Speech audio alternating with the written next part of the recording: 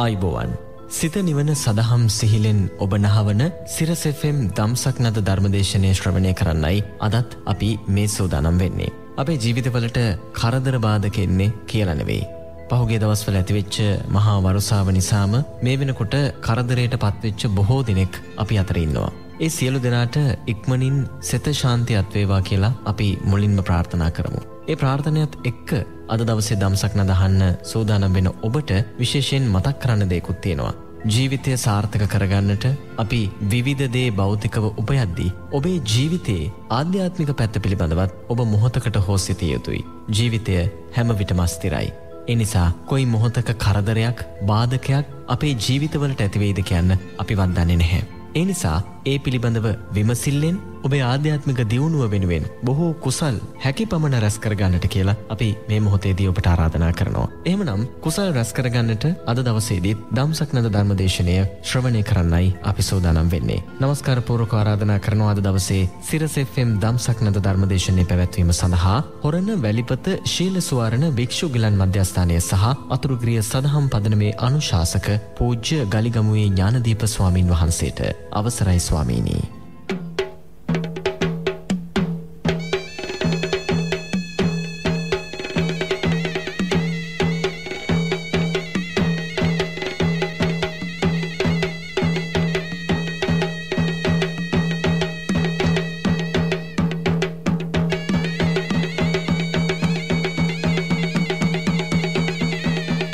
සමන්තා චක්කවාලේසු අත්‍රා ගච්ඡන්තු දේවතා සද්ධම්මං මුනි රාජස්ස සුනන්තු සග්ග මොක්ඛදං ධම්ම ශ්‍රවණ කාලෝ අයං බදන්තා ධම්ම ශ්‍රවණ කාලෝ අයං බදන්තා ධම්ම ශ්‍රවණ කාලෝ අයං බදන්තා.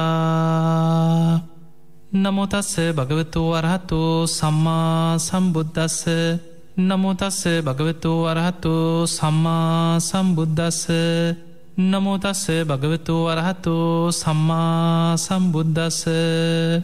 හැම දිනාටම තෙරුවන් සරණ ප්‍රාර්ථනා කරමින් අදත් සෙනසුරාදා දවස ඔබ හැම දිනාගේම ජීවිතේට බුදුරජාණන් වහන්සේගේ ධර්මය එකතු කරගන්න බොහොම සද්ධාවෙන් ධර්ම ශ්‍රවණයට එකතු වෙච්ච මොහොත. ඉතින් ඔබ හැම දිනාටමත් මේ උතුම් ධර්ම ශ්‍රවණයත් නිවන් දොරටුවක් බවට පත්වේවා කියලා අපි ඔබට ආශිර්වාද ප්‍රාර්ථනා කරනවා. පින්වතුනි, අද අපි විමසලා බලමු බුදුරජාණන් වහන්සේගේ ජීවිතේ. උන්වහන්සේ ඒ පුද්ගලයන් ඉලක්ක කරගෙන ධර්මයේ දේශනා කරන්න උන්වහන්සේ භාවිතා කරපු ඒ ක්‍රමවේදයන්. බුදුරජාණන් වහන්සේ හැමෝටම එකම දේශනාව එකම ස්වරූපයෙන් දේශනා කරන්න නොවේ.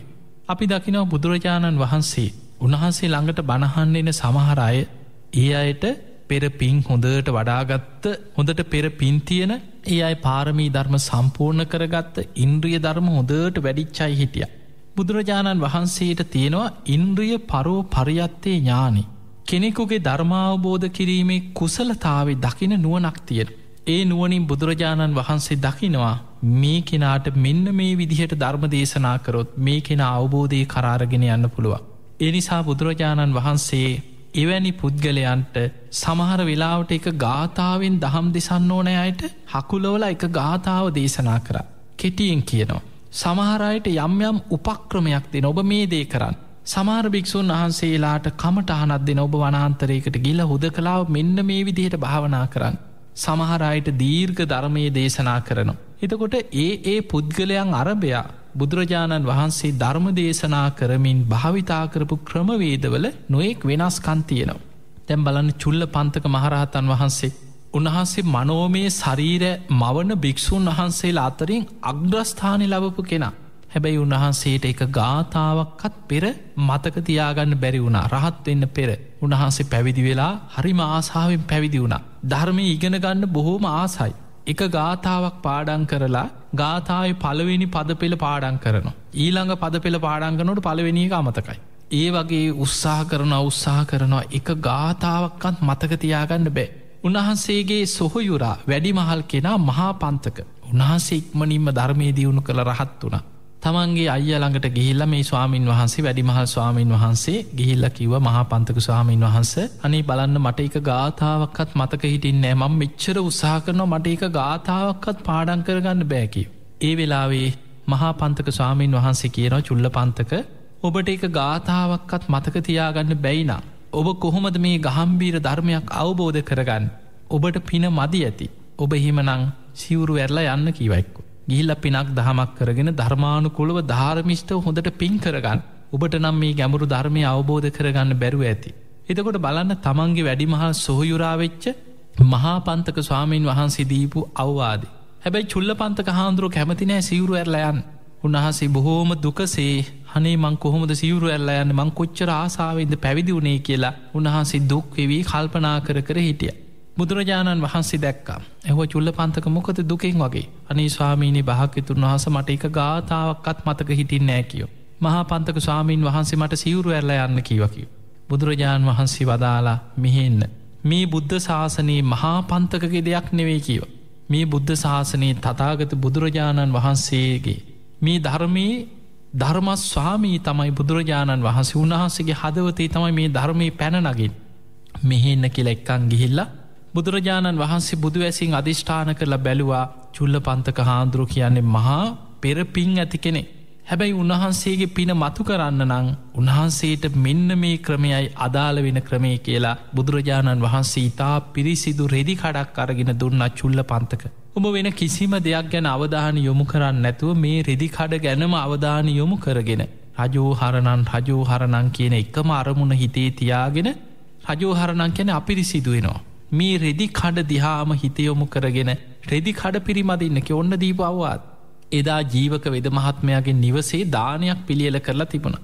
එදා ජීවක වෙද මහත්තයාගේ ගෙදරට දානීට ආරාධනා කරන්න පිරිසාපු වෙලාවේ බුද්ධ ප්‍රමුඛ සංඝයාම දානීට වැඩිය. හැබැයි චුල්ලපන්තක හාමුදුරුවෝ විතරක් තනියෙන් නවත්තලා ගියා. චුල්ලපන්තක හාමුදුරන්ට දීපු අවවාදි තමයි අර රෙදි කඩ පිරිමදින්නේ. දැන් ගෙදරට වැඩම කරා දාන සකස් කරලා දැන් වැඩ හිටිය දානෙ බෙදන්න සූදානම් වෙනකොටම බුදුරජාණන් වහන්සේ ශ්‍රී හස්තයෙන් පාත්‍රී වැහුවාති.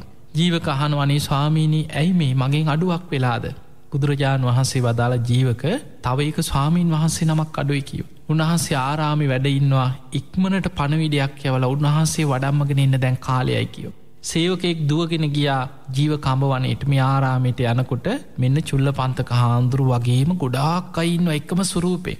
එක්කෙනෙක් සක්මන් කරනවා, කෙනෙක් සිවුරු අරනවා, කෙනෙක් මිදුල අමදිනවා. ගිය කෙනා ගිය සැනින් බය වෙලා ආපහු ඇවිල්ලා කිව්වනේ ස්වාමීනි භාග්‍යතුන් වහන්සේ ඉතන හිතා ගන්න බෑ. එකම ස්වරූපේ ඇති බොහෝ දෙනෙක් ඉන්නවා කිව්වා. බුදුරජාණන් වහන්සේ වදාලා එහෙනම් ඔබ ආයෙමත් එතනට යන්න කිව්වා. මේ පිරිස අතරින් ගිහිල්ලා අහන්න කවුද චුල්ලපන්තක? කෙනෙක් කතා කරයි මමයි කියලා. අන්නේ කෙනාගේ අතින් අල්ලන්න. එතකොට අනිත් ඔක්කොම නැති වෙලා යයි ඒ කෙනාව එක්කන් එන්න කිව්වා. ඉතින් ගිහිල්ලා ඇහුවා කවුද චුල්ලපන්තක කියන්නේ? මමයි කිව්වා. අන්නේ කෙනා ළඟට ගිහිල්ලා අතින් අල්ලලා කිව්වා ස්වාමීනි ඔබ වහන්සේ තථාගතයන් වහන්සේ ආරාධනා කරා දානෙට වඩින්න කියලා. එතකොට අනික් සියල්ලම අතුරුදහන් වුණා. උන්වහන්සේ වේදා වඩම්මගෙන ආවා. බුදුරජාණන් වහන්සේ දානි වළඳන්න පෙර මර සංඝ පිරිස අතරේම අග්‍රස්ථානයක් ලබා දුන්න. මහණෙනි මේ තමයි මා පුත් චුල්ලපන්තක මනෝමය ශරීර මවන භික්ෂූන් වහන්සේලා අතර අග්‍රම කෙනා කියලා අග්‍රස්ථානයක් පිරිනැමු. දැන් බලන්න එකම ගාථාවක්වත් මතක හිටින් නැතුව ගිය චුල්ලපන්තක හාමුදුරුවන්ව රහත් වෙලා 이르දිමතුන් අතර ඒ මොහොතේ මේ මනෝමය ශරීර මවන 이르දියේ මනෝමය ශරීර මවන භික්ෂූන් වහන්සේලා අතර අග්‍රස්ථානෙ ලැබුවා. එතකොට ඒ හැකියාව තියෙන බුදුරජාණන් වහන්සේට විතරයි. කෙනෙකුගේ ඉන්ද්‍රිය ධර්ම දිහා බලලා හරියටම ඉලක්කයට ධර්මාවබෝධය ලබා දීමේ හැකියාව. ඔය වගේ දැන් ඔබ දන්නවා මේ බුද්ධ ශාසනයේ ප්‍රඥාවන්තයන්ගෙන් අග්‍රම කෙනා තමයි සාරිපුත්ත හාමුදුරුවෝ. මේ සාරිපුත්ත මහරහතන් වහන්සේගේ ශිෂ්‍ය රත්නයක් හැටියට පැවිදි වෙච්ච එක ස්වාමීන් වහන්සේ නමක් හිටියා. සාරිපුත්ත හාමුදුරුවෝ අවවාද කරනවා, අනුශාසනා කරනවා, ඔබ මෙහෙම භාවනා කරන්න, මේ විදියට භාවනා කරන්න කියලා ගොඩාක් භාවනා උපදෙස් දුන්නා. හැබැයි උන්වහන්සේගේ හිත වැඩෙන්නේ නැහැ, හිත විසිරෙනවා. අවසානයේ සාරිපුත්ත හාමුදුරුවෝ කල්පනා කරා මගේ ශාස්ත්‍රූන් වහන්සේ ළඟට එක්කන් යන්න ඕනේ. එක්කරගෙන ආවා. ඇවිල්ලා බුදුරජාණන් වහන්සේට වන්දනා කළා. කිව්වා ස්වාමීනි භාග්‍යතුන් වහන්සේ මේ භික්ෂුව බොහොම සද්ධාවෙන් පැවිදි වෙච්ච කෙනෙක් මේ බුද්ධ ශාසනය තුල. මම මේ විදිහට කමටහන් දුන්නා, මේ විදිහට භාවනා කියලා දුන්නා. නමුත් හිත වැඩෙන්නේ නැtei කිව්වා. බුදුරජාණන් වහන්සේ බුදු ඇසින් බැලුවා මේ කෙනාට සාරිපුත්ත හාමුදුරුවෝ මේ තරුණ කෙනෙක්, බොහොම ලස්සන තරුණ වයසේ කෙනෙක්. සාරිපුත්ත හාමුදුරුවෝ හිතනවා මේ තරුණ වයස නිසා කෙලෙස් බහුලව ඇති මේ රාග ආදී අරමුණු බලවත් වෙනවා ඇති. ඒ නිසා අසුභය පිළිකුල නවසීවතිකේ ආදී ගොඩාක් අසුභයේ පැත්තට නැඹුරු වෙච්ච භාවනා ක්‍රම තමයි සාරිපුත්ත හාමුදුරුවෝ දීලා තියෙන්නේ. හැබැයි මේ කෙනා දීර්ඝ සංසාර ගමනේ කලාකාරයෙක් නිර්මාණ ශිල්පියෙක්. ඔහුගේ හිත ලස්සන කලාකාමී සිතුවිලි වලට තමයි හිත ඇදිලා යන්නේ. අර අසුභයත් එක්ක ගැටෙනවා හිත. බුදුරජාණන් වහන්සේ ලස්සන නෙළුම් මලක් මවලා දුන්න අතට ඔබ මෙන්න මේ මල අරගෙන ගිහිල්ලා මේ මල දිහා බලාගෙන මෙනෙහි කරන්න කියෝ. ඕක තමයි දීපු අවවාද. මේ මල අරගෙන ගිහිල්ලා අතේ තියාගෙන එහෙම පොළොවේ තියලා ඒ දිහා බලාගෙන ඉන්නකොට බුදුරජාණන් වහන්සේ අධිෂ්ඨානයක් කර අර මල ඒ මොහොතේම පරවෙලා කුණු වෙලා එහෙම තිය වෙලා යනවා පේන සැලැස්සුවා. ඒ මුල් කරගෙනම විදර්ශනා වඩලා ධර්මය අවබෝධ වුණා. ඔය වගේ තවත් ස්වාමීන් වහන්සේ නමක් ගැන තියෙන ඔය වගේම සිදුවීමක්. සාරිපුත්ත හාමුදුරුවන්ගේම ශිෂ්‍යයෙක් සාරිපුත්ත මහරහතන් වහන්සේ එක්කරගෙන ආවට පස්සේ බුදුරජාණන් වහන්සේ වදාලා ඔබ යන්න කිව්වා ජේතවනේ පොකුණ ළඟට. එච්චරයි. ඉතින් මේ ස්වාමීන් වහන්සේ කල්පනා කරා අනේ මට බුදුරජාණන් වහන්සේ උපදේශක් දුන්නෙත් නෑ, භාවනාවක් කියලා දුන්නෙත් නෑ. පස්සේ හරි මට කතා කරයිනේ. මට කිව්වේ පොකුණ ළඟට යන්න කියලානේ කියලා. ජේතවනේ පොකුණ ළඟට වෙලා පොකුණ දිහා බලාගෙන ඉන්නකොට පොකුණේ තියෙන ලස්සන නෙළුම් මල් පිපිලා. දැන් හිත අර ලස්සනට මල් වලට ඇදිලා යන හිතක් මේ මල් කොච්චරනම් ලස්සනද කියලා අර නෙළුම් විල දිහා බලාගෙන හිටියා. බුදුරජාණන් වහන්සේ මොහොතේම අධිෂ්ඨාන කරා ඔහුගේ හිත දිහා බලලා අර ලස්සනට පිපිලා තියෙන නෙළුම් මල් බලාගෙන ඉන්නදී කුණු වෙලා පර වෙලා දිය වෙලා අර වතුරෙම වැක්කිරිලා යනවා පේන සැලැස්සුවා. ඒ මොහොතේම ඒ අරමුණම හිතට අරගෙන මගේ කයත් මේ වගේ නේද කියලා මෙනෙහි කරලා අවසන් වෙනකොට රහත් වෙලා. එතකොට බලන්න සමහර වෙලාවට භාවනා උපදෙස් දීලා ඒ භාවනාව තුළ හිත වැඩෙන්නේ නැති අයට බුදුරජාණන් වහන්සේ ඔවුන්ගේ සංසාර ජීවිත දිහා බුදු ඇසින් බලලා මේ වගේ පුංචි උපදෙසක් එක්ක මලක් දිහා බලාගෙන ඉන්න, එක්ක රෙදි කඩක් අරගෙන රජෝ හරණම් කියලා රෙදි කඩ පිරිමදින් මේ වගේ උපදෙසක් තුළ ධර්මාවබෝධයට යන්න මඟ පෙන්වනවා. පින්වතුනි බුදුරජාණන් වහන්සේ ධර්මය දේශනා කරද්දී බොහෝ පිරිස උන්වහන්සේගෙන් ප්‍රශ්න අහන අවස්ථාවල් තියෙනවා. හැබැයි බුදුරජාණන් වහන්සේ මහා කරුණාවෙන් ඔවුන් දිහා බලලා ඒ අයගේ ඉන්ද්‍රිය ධර්මයන්ට ගැලපෙන ආකාරයට ධර්ම දේශනා කරද්දී උන්වහන්සේ පිළිතුරු දෙන ක්‍රමවේද කීපයක් ධර්මයේ සඳහන් වෙලා තියෙනවා. එකක් තමයි සමහර බුදුරජාණන් වහන්සේ මුණ ගැහිලා ප්‍රශ්න අහනවා. ඒ ප්‍රශ්න අහද්දී අහන ප්‍රශ්නේ ඇත්තටම අවබෝධ කරගන්න උපකාර වෙන ප්‍රශ්නයක් නම් චතුරාර්ය සත්‍ය අවබෝධයටම උපකාර වෙනවා නම් බුදුරජාණන් වහන්සේ එක එල්ලේම ඔහුට පිළිතුරු දෙනවා. ඒකට කියනවා ඒකාංශ ව්‍යාකරණේ පඤ්ඤා. එක එල්ලේම නිවන් අවබෝධයට අදාළ වෙන කරුණු විස්තර කරමින් බුදුරජාණන් වහන්සේ දහම් දෙසනවා. සමහර වෙලාවට ප්‍රශ්න අහනවා. හැබැයි මේ ප්‍රශ්නයට කොටසෙන් කොටස විස්තර කරමින් දහම් දෙසුවොත් තමයි ඔහුට අවබෝධ වෙන්නේ. බුදුරජාණන් වහන්සේ අහන ප්‍රශ්නය කොටසෙන් කොටස අරගෙන ඒක විස්තර කරමින් බෙදමින් දහම් දෙසනවා. ඒකට කියනවා විභජ්‍ය ව්‍යාකරණී පඤ්ඤා. සමහර වෙලාවට සමහරු ප්‍රශ්න අහනවා. අහන කෙනා මොකට දහන්න කියලා දන්නෙත් නැති ප්‍රශ්නත් අහන අවස්ථා තියෙනවා. බුදුරජාණන් වහන්සේ අහන කෙනාගෙන් පෙරලා ප්‍රශ්න කරන අවස්ථා තියෙනවා. ඒකට කියනවා පටිපුච්ච ව්‍යාකරණී පඤ්ඤා. කෙනෙක් බුදුරජාණන් වහන්සේගෙන් ප්‍රශ්නයක් අහදී උන්වහන්සේ යාගෙන් ආයි ප්‍රශ්න අහනවා. ඇයි ඔබ මෙහෙම අහන්නේ? ඔබ මෙහෙනම් මේක මට ඉස්සරලා කියන්නේ. ඒ විදිහට බුදුරජාණන් වහන්සේ ඔහුගෙන් ප්‍රශ්න අහනකොට ඔහු දෙන පිළිතුරත් එක්ක ඒ අහන ප්‍රශ්නෙට උත්තරේ ඔහු ළඟම තියෙනවා. දැන් සමහර අවස්ථා ඔබට මතක ඇති පහාරාද කියලා සූත්‍ර දේශනාවක් තියෙනවා. මේ පහාරාද කියන්නේ දෙව්ලොව ඉන්න අසුර නායකයෙක්. මේ අසුර කියන දේවතා කොට්ටාසේ ප්‍රධානත්වයේ දරන වේපචිත්ති පහාරාද කියලා අසුර නායකයෝ දෙන්නෙක් ගැන දේශනාවල තියෙනවා. මේ පහාරාද කියන අසුරේන්ද්‍රයා දවසක් බුදුරජාණන් වහන්සේ මුණ ගැහිලා අහනවා ස්වාමීනි භාග්‍යතුන් වහන්සේ මේ භික්ෂු භික්ෂුණී උපාසක උපාසිකා කියන සිව්වණක් පිරිස මේ බුද්ධ ශාසනය ගැන හිත් තලවාගෙන බොහොම ආසාවෙන් ශාසනයට ඇලුම් කරන්නේ ඇයි? මේ අය මේ තරම් බුද්ධ ශාසනයට ආස කරන හේතු මොනවද? අනේ ස්වාමීනි මං ඒක දැනගන්න ආසයි කිව්වා. එතකොට බුදුරජාණන් වහන්සේ වදාලා හරි පහාරාද ඔබ මගේ ශ්‍රාවකයෝ බුද්ධ ශාසනයට ආස කරන්නේ ඇයි කියන එක දැනගන්න පෙර ඔබ මට කියන්න කිව්වා අසුරයන් මහා සාගරයට ආස කරන්නේ ඇයි? අසුරයෝ කියන මේ දිව්‍ය ලෝකේ ඉන්න අසුර පිරිස මහා මුහුදට මහා සාගරයට ඇලුම් කරනවා. මහා සාගරයට ආස කරනවා. මුහුද ගැනම සිත් තලවාගෙන වාසය කරනවා. එහෙනම් අසුරයෝ මහා මුහුදට මහා සාගරයට ආස කරන්නේ ඇයි කියලා මට ඉස්සෙල්ලා ඒක කියලා ඉන්න කිව්වා. එතකොට පහාරාද අසුරයන් මහාසාකරයට ආස කරන කාරණ 8ක් ගැන විස්තර කරා බුදුරජාණන් වහන්සේ ඉදිරි.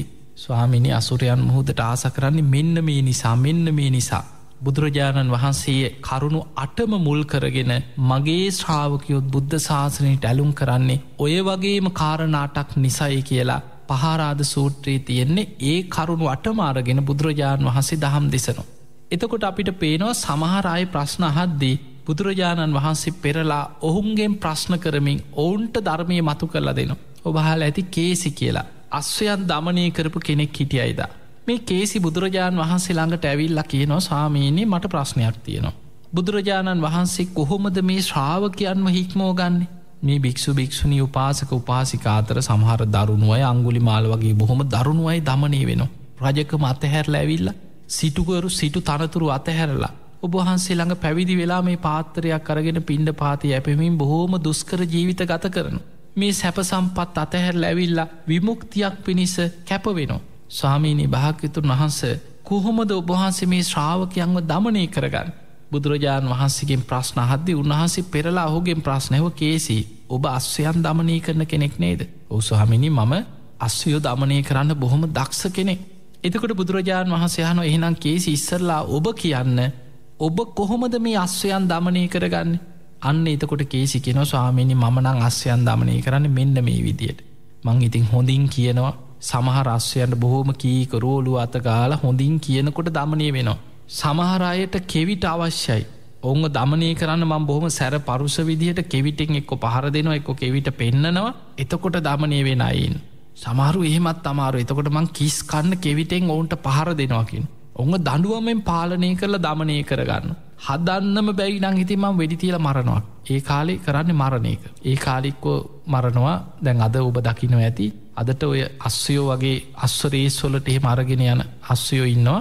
සමහර අස්සයන්ව අතක් පයක් කැඩුනහම පැත්තකට ගෙනිලා වෙඩි තියලා මරනවා. බුදුරජාණන් වහන්සේ කාලෙක දුන්නෙන් විදලා හරි මොනවා හරි කරලා මේ අස්සයව මරා දානවා. එතකොට කේසි මෙහෙම කියනකොට බුදුරජාණන් වහන්සේ වදාලා ඉතින් මමත් මගේ ශ්‍රාවකයෝ දමනය කරන්නේ ওই විදිහටම තමයි කිව්වා.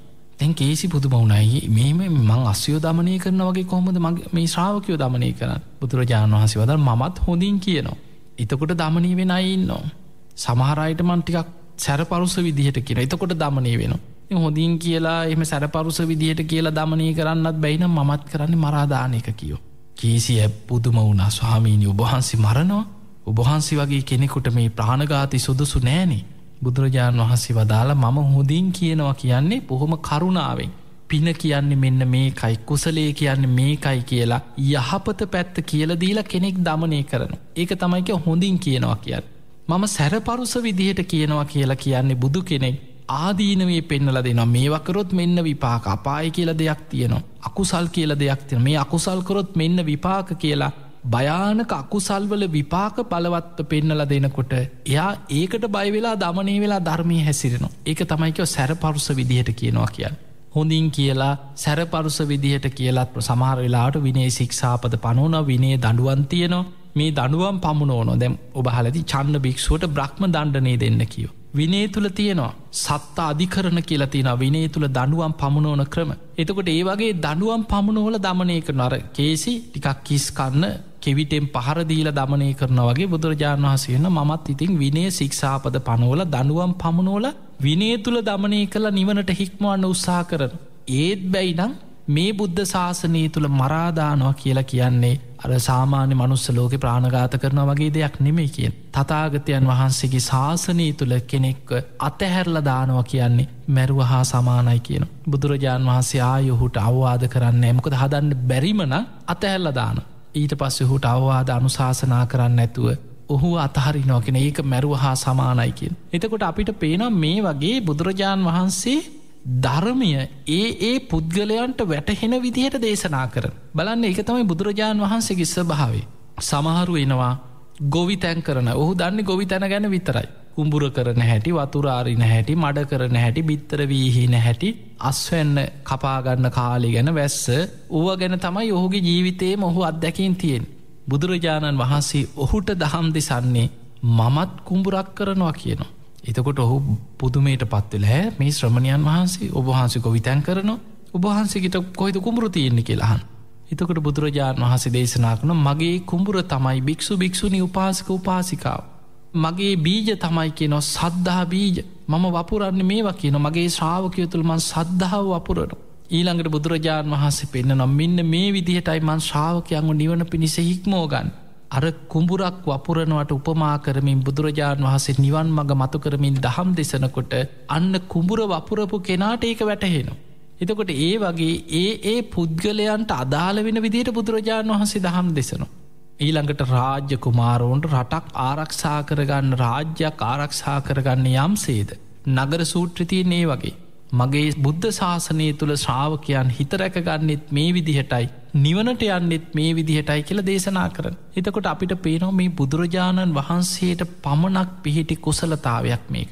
ඒ පුද්ගලයන්ට අදාළ විදිහට ඒ උපමාරගෙන දහම් දෙසීමේ කුසලතාවේ. ඒ නිසා බුදුරජාණන් වහන්සේගේ මේ කුසලතාවයත් එක්ක උන්වහන්සේටම පිහිටපු හැකියාවන් තියෙන. ඒ තමයි ඉන්ද්‍රිය පරෝ පරියත්තේ ඥානි. කෙනෙකුගේ ධර්මාවබෝධ කිරීමේ කුසලතාවේ දකින්න පුළුවන් බුදු කෙනෙකුට පමණයි.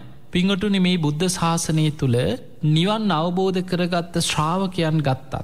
උග්ගටි තඥෝ විපටි තඥෝ නෙయ్య පද පරම කියලා ශ්‍රාවකය කොටස් ගණනාවක් ඉන්නවා. උග්ගටි තඥ කියන කෙනා කෙටියෙන් ඇහුවත් ඇති කෙන එක ගාථාවාලත් නිවන් දකිනයි හිටිය. ඔබ අහලා ඇති බාහිය දාරු චීරිය දරපතුරු ටිකක් ඇඳගෙන පිස්සෙක් වගේ බොහෝ දුරක් දුවගෙන අනේ මට බුදු හාමුදුරුව දකින්න ඕන අනේ මට බණ ටිකක් අහන්න ඕන කියලා පෙර පින් තියෙන කෙනෙක් දුවගෙන විශාල දුරක් දුවගෙන තමයි සැවැත් නුවරට දවසක් දුවගෙනාව. ඒ එනකොට බුදුරජාණන් වහන්සේ පිණ්ඩ පාතේ වැඩම කරලා.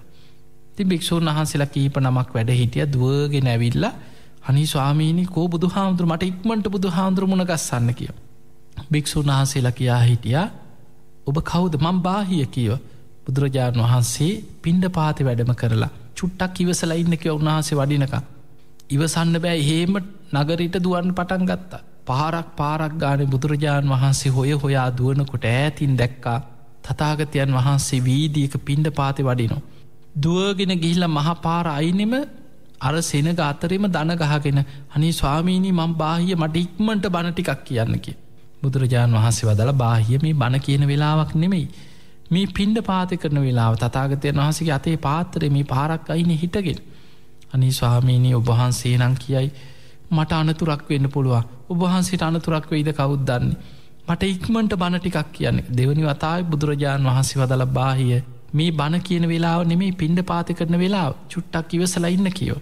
එතකොට බාහිය කියනවා අනේ ස්වාමීනි එහෙම කියන්න එපා. මං කෙලෙස් සහිත කෙනෙක් මට අනතුරක් වෙන්න පුළුවන්. මට කෙටියෙන් හරි බණ ටිකක් කියන්න කියෝ. බුදුරජාණන් වහන්සේ බුදු ඇසින් බැලුව ඔහුට ජීවත් වෙන්න අවශ්‍ය තියෙනවද?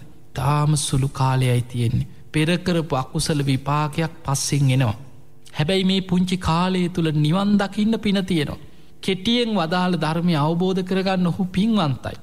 බුදුරජාණන් වහන්සේ මහා පාරේ හිටගෙනම කෙටියෙන් ධර්ම දේශනා කරා. බාහිය ඔබ එහෙනම් මෙහෙම හිතන් දිත්තේ දිට්ඨ මත්තම් භවිස්සති යමක් දැක්කොත් දැක්ක විතරයි කියලා හිතන්. සුතේ සුත මත්තම් භවිස්සති යමක් ඇහුනොත් ඇහුණ විතරයි කියලා හිතන්. මුතේ මුත මත්තම් භවිස්සති යමක් දැනුනොත් දැනුණ විතරයි කියලා හිතන්. විඥානේ විඥාන මත්තම් භවිස්සති යමක් හිතුනොත් හිතුණ විතරයි කියලා හිතන්. බාහිය ඔබ ඔය විදිහට ඇස කන නාසය දිවකය මනස ඔස්සේ අරමුණු එතන නවත්ත ගන්නවා නම් ඔබේ හිත එතන පිහිටන්නේ. ඔබ වෙන තැනකත් නැහැ. ඒ අතරත් නෑ ඔබ පිරිනිවන් පානවා කියෝ. ඔන්න ඔච්චරයි කෙටියෙන් වදාළ ධර්මය. බාහිය එතනම දනගහගෙන මේ ධර්මය විමසන්න පටන් ගත්තා. බුදුරජාණන් වහන්සේ ඉදිරියට වැඩම කරා. ටික වෙලාවක් යනකොට උන්වහන්සේ එතනම ධර්මය අවබෝධ කරගන්නකොටම කුලප්පුයි චෙල දෙනක් ඇනගෙන ගියා. එහෙම මරණයට පත් වුණා. පිරිනිවන් පෑවා. කෙලිසුන්ගින් මිදිලා එතනම පිරිනිවන් පෑවා. එතකොට අපිට පේනවා ඒ තමයි මේ බුද්ධ ශාසනය තුළ කෙටියෙන් වදාළ ධර්මය අවබෝධ කරගත් භික්ෂූන් වහන්සේලා අතර අග්‍රම කෙනා බාහිය දාරුචීරිය මහරහතන් වහන්සේ. හැබැයි සිවුරක්කත් ඇගේ තිබෙනෑ දරපතුරු ටිකක් ඇඳගෙන අයිදුවගෙනාවේ මහා පාරිම දනගහගෙන කෙටියෙන් ධර්මය විමසද්දී ධර්මය අවබෝධ වුණා. එතකොට බාහියට හරියට ඉලක්ක කරලා කෙටියෙන් මේ දේශනාව කරන්න පුළුවන් වුණේ බුදුරජාණන් වහන්සේ තුළ තිබිච්ච ඉන්ද්‍රිය ධර්මයන් දකින ඒ පුද්ගලයන්ට අදාළ විදිහට ඉලක්කෙට දහම් දෙසන්න පුළුවන් හැකියාව නිසාමයි. ඊළඟට මේ බුද්ධ ශාසනය තුළ ඔය වගේ එක ගාථාව අහලා නිවන් දකින්න පින තියෙන අය හිටිය. ඒ අයට තමයි අපි කියන්නේ උග්ගටිතඤ්ඤෝ, කෙටියෙන් වදාළ ධර්මය අවබෝධ කරගන්න ශ්‍රාවකයන්. ඊළඟට විපටිතඤ්ඤ කියන්නේ ඒ අයට කෙටියෙන් අහලා එක ගාථාව අහලා නිවන් දකින්න අමාරුයි. හැබැයි දීර්ඝ දේශනාවක් අහලා අවසන් වෙනකොට දේශනාව කෙලවර ධර්මාවබෝධය ලබන්න පුළුවන්. එවැනි අයට බුදුරජාණන් වහන්සේ පිළිවෙල කතාව කරමින් දහම් දෙසනවා. අන්න බුදුරජාණන් වහන්සේ තවත් දහම් දෙසන ක්‍රමයක් තමයි පිළිවෙල කතා. ඒ කියන්නේ පටන්ගන්නකොටම කෙලින්ම චතුරාරි සත්‍යයෙන්ම දේශනාව පටන්ගන්නව නෙමේ. මුලින්ම දේශනාව පටන්ගන්නේ දාන කතා, දානය ගැන, අතහැරීම ගැන, ත්‍යාග සම්පත්තිය ගැන, දන්දීම ගැන විස්තර කරමින් දහම් දෙසන. ඊළඟට සීල කතා, සීලේ ගැන, කය වචනය සංවර කර ගැනීම, නිති පන්සීල් රැකීම, උපෝසති, සීලේක වටිනාකම මතු කරමින් දහම් දෙසනවා. දාන කතා, සීල කතා. ඊළඟට සග්ග කතා, සුගතිය ගැන, දිවිය ලෝක ගැන, දන්දීලා සිල් රැකලා පින් කරගෙන සුගති සහිත දෙව්ලෝ උපදින ආකාරය ගැන, සුගතියේ ස්වභාවය විස්තර කරමින් දහම් දෙසනවා. දැන් ඔය බණ ටික අහගෙන ඉන්නකොට දන්දීම, සිල් රැකීම, සුගතිය, දිවිය ලෝක ගැන බණ කියනකොට කෙනෙක්ගේ හිත ඒකට පිහිටන්න පුළුවන්. අනේ මටත් දෙව්ලෝ යන්න තියෙනවනම්, මේ වගේ දිවිය සැප සම්පත් ලබන්න තියෙනවනම් කියලා හිත ඒක ඇලෙන්න පුළුවන්. අන්න බුදුරජාණන් වහන්සේ ඊළඟට කාමානං ආදීනවා, මේ දිවිය ලෝකාදී සැප සම්පත්වල පංච කාමයන්ගේ ආදීනව මතු කරමින් දහම් දෙසනවා. ඊළඟට ආදීනව පෙන්නනවා වගේම නෛෂ්ක්‍රම්‍ය ආනිසංස, කාමයන් අතහැරීමේ අනුසස් මතු කරමින් ඊළඟට දහම් දෙසනවා. මෙන්න මේ ටිකට කෙනවා පිළිවෙල කතාව කියලා. දාන කතා, සීල කතා, සග්ග කතා, කාමානං ආදීනවන්, නෛෂ්ක්‍රම්‍ය ආනිසංස, මේ පිළිවෙල කතාව තුළ කෙනෙක්ගේ හිත ධර්මාවබෝධයට එකඟ වෙලා නං බුදුරජාණන් වහන්සේ පිළිවෙල කතාව කරද්දි බණහන ශ්‍රාවකයන් දිහා හැම වෙලාවෙම බුදුවැසින් බලනෝ. දැන් මේ අයගේ හිත ධර්මාවබෝධයට සකස් වෙලාද, දැන් මේ අයගේ හිත ධර්මාවබෝධයට එකඟ වෙලාද කියලා බුදුවැසින් බලනෝ. ධර්මාවබෝධයට හිතක් සකස් වෙලා නං සාමුක්කන්සික දේශනාව කරනවා. චතුරාරි සත්‍ය ඇතුළත් දීර්ඝ දේශනයක් සාමුක්කන්සික දේශනාව.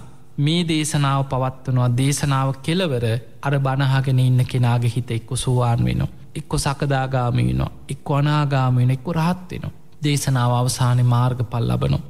එතකොට ඒ හැකියාව තියෙන්නේ ඉන්ද්‍රිය ධර්ම බලලා පිළිවෙල කතාව කරලා සාමුක්කන්සික දේශනාව කරන්න පුළුවන් ලෝතුරා බුදුරජාණන් වහන්සේලාටමයි.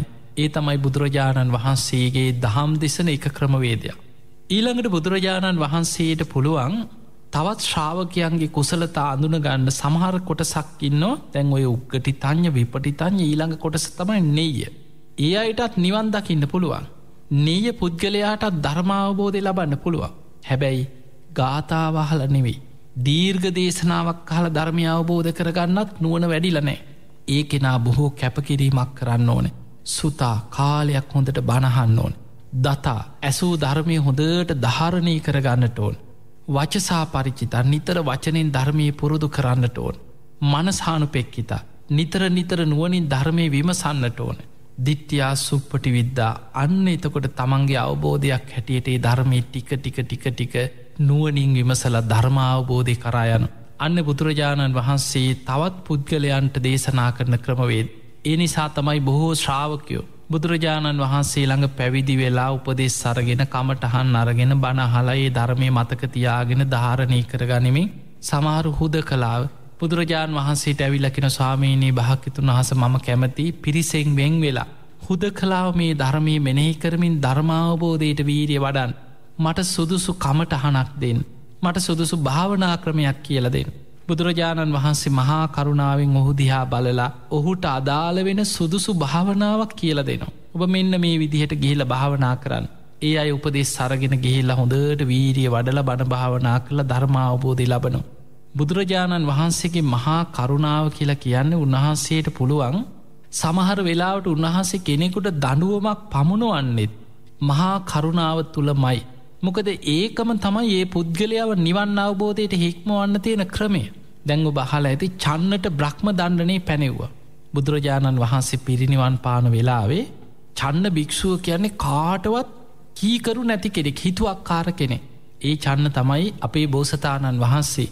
එදා අභිනිස්ක්‍රමණය කරන වෙලාවේ චන්න ඇමතියා උන්වහන්සේ ඉපදිච්ච දවසේම ඉපදිච්ච සහජාත වස්තු අතර කෙනෙක්. සහජාත වස්තු කියන්නේ එදා අපේ බෝසතාණන් වහන්සේ පින්වන්ත මහාමායා දේවිය කුසින් බිහිවෙනකොටම එදා ජයශ්‍රී මහා බෝධීන් වහන්සේගේ බෝ අංකුරේ වජිරාසනය ළඟින් මතුවනේ ඒ වෙසක් පුන් පොහෝ දවසෙමයි. යසෝදරාව කන්තකස්සය චන්න ඇමතියා මේ සියල්ල පින්වන්ත මහාමායා දේවිය කුසින් බිහිවෙච්ච දවසම බිහිවුණු සහජාත වස්තු හැටියටයි ධර්මී සඳහන් වෙලාතිය. මේ චන්න කාටවත් පැවිදි වුණාට පසෙ කීකරු නෑ.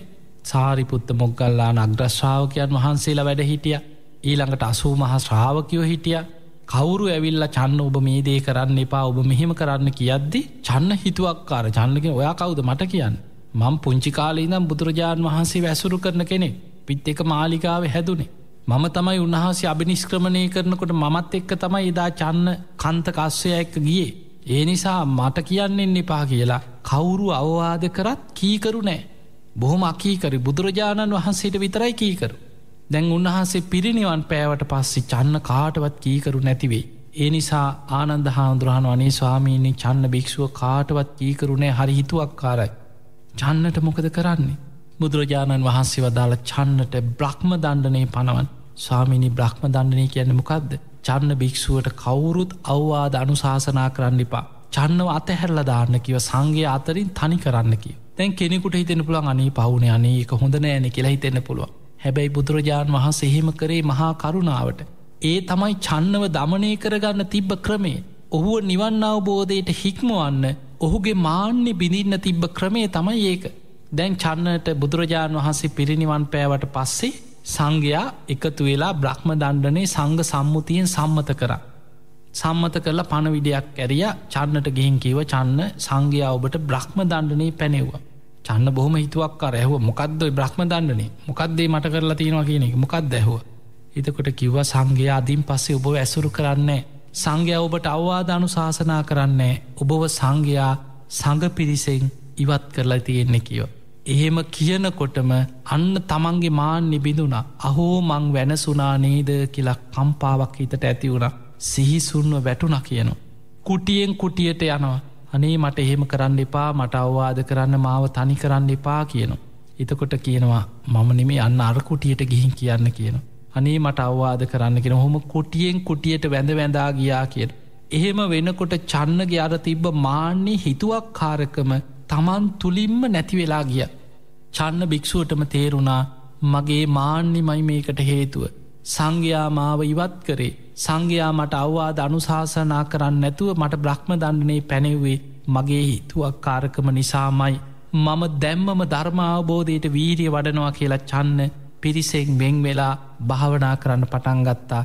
ධර්මයේ දියුණු කරලා ධර්මය අවබෝධ කරගෙන මහරහතන් වහන්සේ නමක් බවට පත් වුණා. උන්වහන්සේගේ හිත කෙලෙසුන්ගේ මිදෙනවා සමගම බ්‍රහ්ම දණ්ඩනයෙන් උන්වහන්සේ මිදුණා කියලා සඳහන් වෙනවා. එතකොට අපිට පේනවා මේ සියල්ල බුදුරජාණන් වහන්සේ ශික්ෂාපද පනවන්නේ මහා කරුණාව තුලමයි. කෙනෙක්ව ධර්මාවබෝධයට යොමු කිරීම පිණිසමයි. ඒ නිසා මේ බුද්ධ ශාසනය තුල බොහෝ ශ්‍රාවකයන්ව ධර්මාවබෝධයේ කරා අරගෙන ගිය තථාගත බුදුරජාණන් වහන්සේ ඒ ශ්‍රාවකයන්ට දේශනා කරපු දේශනා. හැබැයි සමහර අවස්ථාවල් වල බුදුරජාණන් වහන්සේගෙන් ප්‍රශ්න අහද්දී උන්වහන්සේ පිළිතුරු නොදී හිටපු ප්‍රශ්න තියෙනවා. ඒවට ධර්මයේ කියන්නේ තපනීය පඤ්ඤා, අව්‍යක්ෘත ප්‍රශ්න කියලා කියනවා. තපනීය පඤ්ඤා. බුදුරජාණන් වහන්සේගෙන් සමහර අය කියන්නේ තමන් දන්නෙත් නෑ අහන ප්‍රශ්නේ. තමන්ටත් නෑ, අනුන්ටත් නෑ, ශාසනීයටත් නෑ, කාටවත් නැති සමහර ප්‍රශ්න තියෙනවා. අහන්නම් වාරේ අහනවා. ඒ වගේ ප්‍රශ්න සමහරු ගාව තියෙනවා. එවැනි ප්‍රශ්නවලට උත්තර දුන්නා කියලා ඔහුටවත් අනුන්ටවත් කාටවත් යහපතක් වෙන්නේ. එවැනි අවස්ථාවල් වල බුදුරජාණන් වහන්සේ නිහඬව ඉන්නවා. පිළිතුරු නොදී නොයවැනි ප්‍රශ්න 10ක් ගැන දේශනාවේ තියෙනවා. එතකොට සමහරු අහනවා මේ රහතන් වහන්සේ මැරුණාට පස්සේ ඉන්නවත් නැද්ද? ඇත්තෙත් නැද්ද? නැත්තෙත් නැද්ද? මේ ලෝකේ කෙලවරක් තියෙනවද නැද්ද? එතකොට ඔය වගේ ආත්මය ශරීරයක් දෙකක්ද ඔය වගේ ප්‍රශ්න දැන් වර්තමානයේ තියෙන්නේ මේ. සමහරු අහන ඕන්න කිකිලිද බිත්තරේද ඉස්සල්ලා හටගත්. කෙනෙක් කියන කිකිලි. එහෙනම් ඒ කිකිලි හටගත්තේ කොහොමද? නෑ ඒ බිත්තරේකින් කියන. එහෙනම් බිත්තරේ කියන. එහෙනම් ඒ බිත්තරේ දැම්මේ කවුද කියලා අහනවා. එතකොට ඔය වගේ අන්තිමට ප්‍රශ්නේ උත්තර නැහැ. ගහද ගෙඩියද ඉස්සෙල්ලා හටගත්තේ අහනවා. කවුරු හරි කියනවා ගහ. එහෙනම් ඒ ගහට ගත්තේ මොන ඇටෙන්ද? ගෙඩියක් තියෙන්නේ පෑ. මොකක් හරි ඇටයකින්නේ පැලවෙලා ගහක් හටගත්තේ. එහෙනම් ගෙඩියක් වෙන්නේ නැති කියනවා. එහෙනම් ඒ ගෙඩිය වැටුනේ මොන ගහින්ද කියලා. ඔය වගේ දැන් උත්තර නැහැ. Tamanට වැඩකුත් නැහැ, අනුන්ට වැඩකුත් නැහැ. තර්ක විතර්ක කර ඉන්න ඔය වගේ ප්‍රශ්න මිනිස්සු අතර තියෙනවා. එවැනි ප්‍රශ්නවල බුදුරජාණන් වහන්සේ පිළිතුරු නොදී ඉන්නවා. ඒ ඔහුටවත් අනුන්ටවත් උපකාර නොවන නිසා.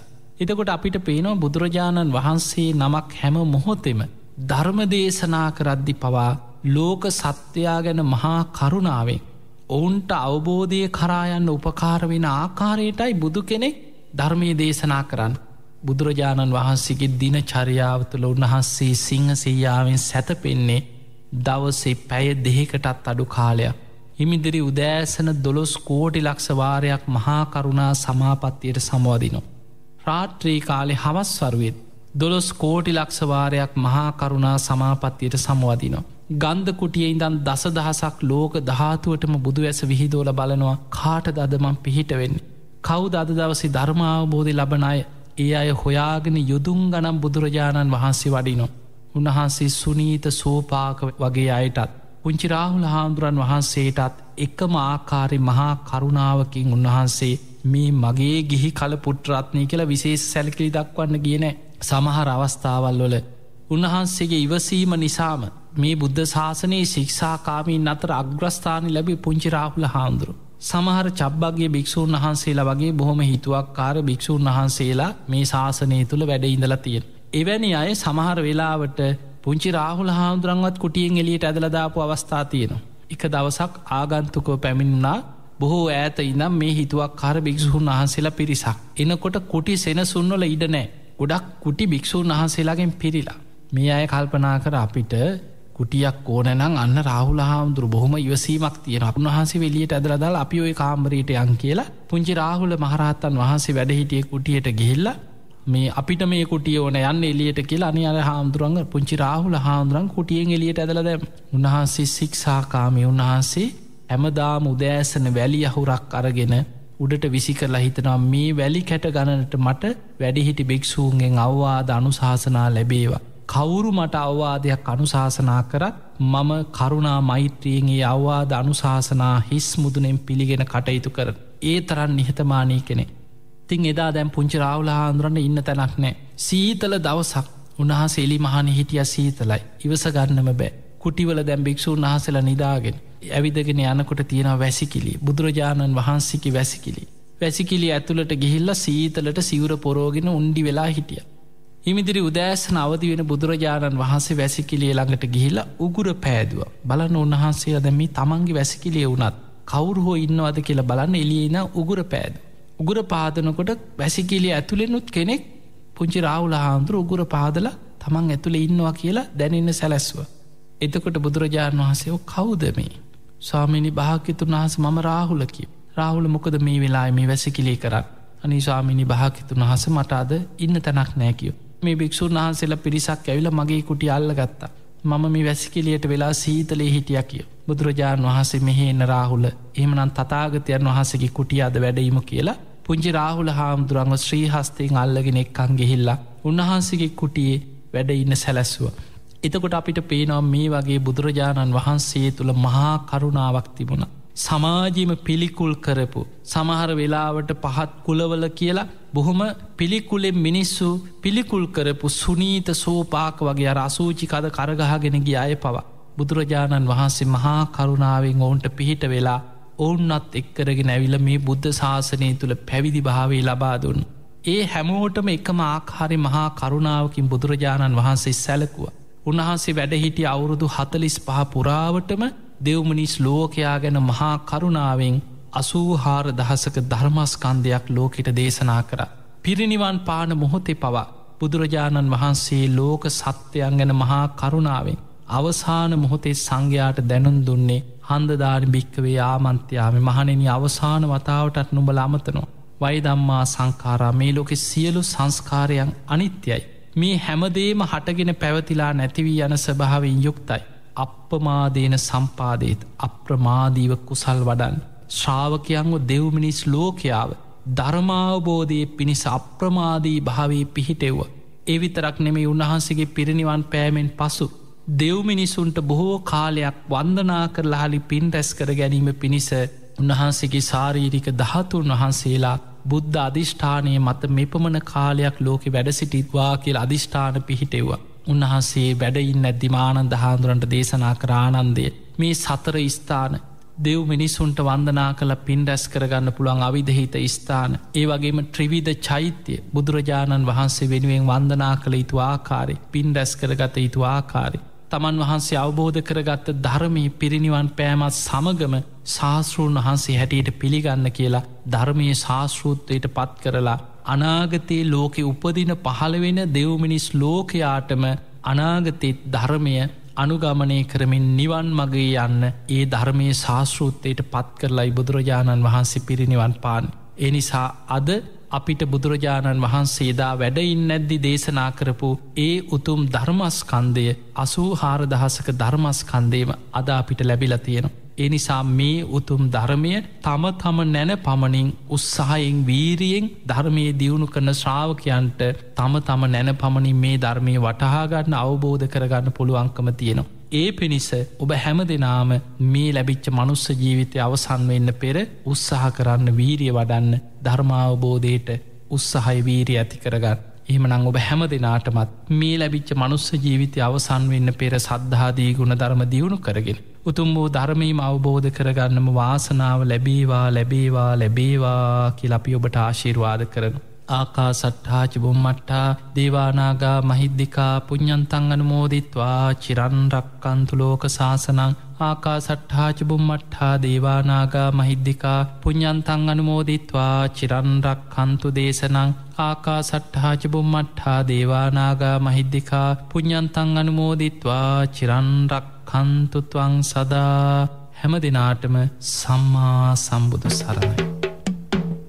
අස්තිර වූ මේ ලෝකයේ තුල අපේ ජීවිතත් අස්ථාවරයි. ඒ නිසා හැකි පමණ කුසල් රැස් කර ගැනීම අපි කාටත් ඉක්මනින් නිවන් අවබෝධ කර ගැනීම පිණිසම හේතු වාසනා වෙනවා. ඒ වෙනුවෙන් අද දවසේදී ධර්ම ශ්‍රවණය කළ ඔබ සියලු දෙනාට කුසල් අත්වේවා කියන ප්‍රාර්ථනාවෙන් අද දවසේ ධර්මදේශනයේ පැවැත් වූ හොරණ වැලිපත ශීල සුවර්ණ භික්ෂු ගිලන් මධ්‍යස්ථානයේ සහ අතුරුගිරිය සදහම් පදනමේ අනුශාසක පූජ්‍ය ගලිගමුවේ ඥානදීප ස්වාමින් වහන්සේට සිරස FM වෙනුවෙන් මගේ නමස්කාර පූර්වක ස්තුතිය මේ මොහොතේ පුද කරනවා. ඒ වගේම උන්වහන්සේගේ සියලු ශාසනික කටයුතු දියුණුවට පත්වේවා. උන්වහන්සේට තවත් බොහෝ කාලයක් බොහෝ දෙනෙකුට ධර්ම ඥානය ලබා දෙන්නට අවශ්‍ය කරන ශක්තිය, ධෛර්ය, වාසනාව, නිරෝගී සම්පන්නිය නිතැතින්ම ලැබේවා කියලා හැම දිනම එක්ව සාදුකාර දෙමින් ප්‍රාර්ථනා කරමු. හෙටත් රාත්‍රී 7ට දම්සක් නද ධර්මදේශනය ශ්‍රවණය කරන්න ඔබට අවස්ථාව ලැබෙනවා. හෙට ධර්මදේශනය පවත්වන්නේ පූජ්‍ය පදලංගල ධම්මදේව ස්වාමින් වහන්සේ විසින්. එමනම් හෙටත් රාත්‍රී 7ට අපේ ධර්ම ශ්‍රවණය සඳහා මුණ ගැහෙමු. හැම දිනටම ධර්ම ඥානය ලැබේවා.